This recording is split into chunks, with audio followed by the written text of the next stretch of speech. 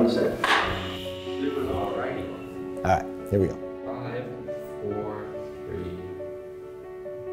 17 years ago, I was elected to a seat in Congress that I couldn't get an internship for. Today, I sit here having served as your whip, leader, and as the 55th Speaker of the House. As the son of a firefighter from Bakersfield, my story is the story of America. For me, every moment came with a great deal of devotion and responsibility. Giving my best to all of you has been my greatest honor. I'm proud of what we have accomplished. We won a House majority twice. We elected more Republican women, veterans, and minorities to Congress than ever before.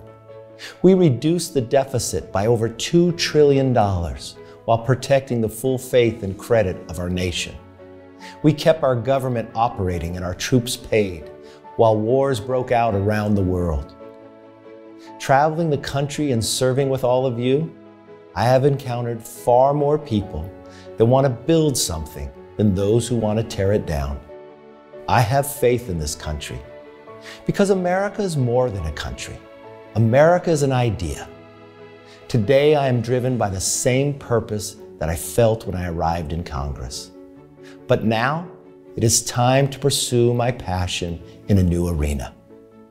While I'll be departing the House at the end of this year, I will never, ever give up fighting for this country that I love so much. To all those who have supported me through the years, especially our constituents, thank you from the bottom of my heart. We did our part. And when the stakes were the highest, we rose to the challenge. We were willing to risk it all, no matter the odds, no matter the personal cost. Simply put, we did the right thing. Thank you, God bless you, and God bless America. That's a wrap.